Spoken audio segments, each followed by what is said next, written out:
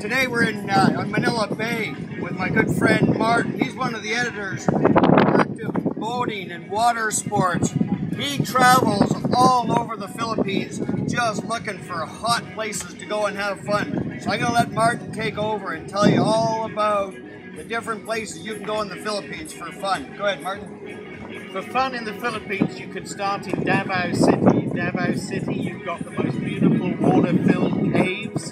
You've got scuba diving, you've got whitewater rafting, and then you've got one of the 3 major wakeboard parks around the country. If you move north up to Cagayan de Oro, then you've got more scuba diving up there. You can go up to Cebu. If you go into Cebu, you've got sailing, you've got scuba diving, you've got free diving, which is another new sport that's taken off here. You've got water skiing. Taking over to Dumaguete, you've got some brilliant scuba diving over there and a little bit of sailing.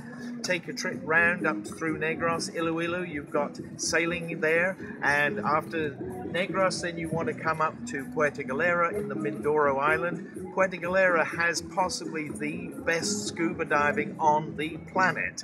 It's got deep water, it's got shallow water, it's got small stuff, it's got big stuff. Scuba diving and sailing, it's possibly one of the best sailing destinations in the country. Moving up from Mindoro, then you've got to go to Manila and Subic Bay. Manila, forget it. Nothing really going on here apart from the boat show. This is where the International Boat Show takes place. Everything else goes up to Subic for sailing, for scuba diving, wreck diving. Carry on from Subic Bay up the coast. You can go surfing in Zambales. After Zambales, you go up, right up to the top with sport fishing, world record marlin, world record dorado and wahoo off the north coast in Santa Ana.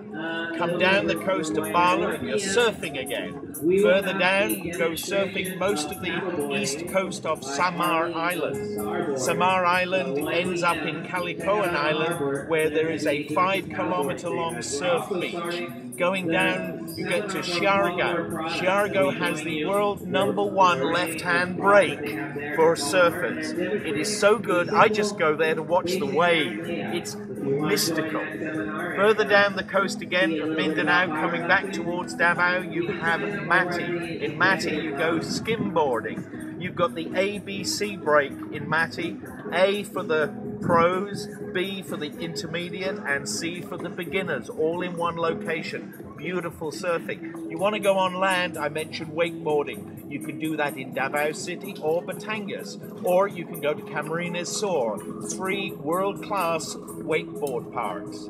And if you then go across to Palawan in the north, you have El Nido. El Nido is magical. What a beautiful place to go kayaking and scuba diving. Then you've got Bazuanga, Coron. If you want the best wreck diving in Asia, you go to Coron. You've got 9 Japanese warships that were sunk by the American Air Force on the 24th of September 1944 at different depths. So whether you're a beginner, an intermediate, or a technical diving, you've got everything you want. In fact, in the Philippines, there's so much fun that you've got to do it if you're active boating and water sports. Cheers. So, thanks again to Martyn for all his information.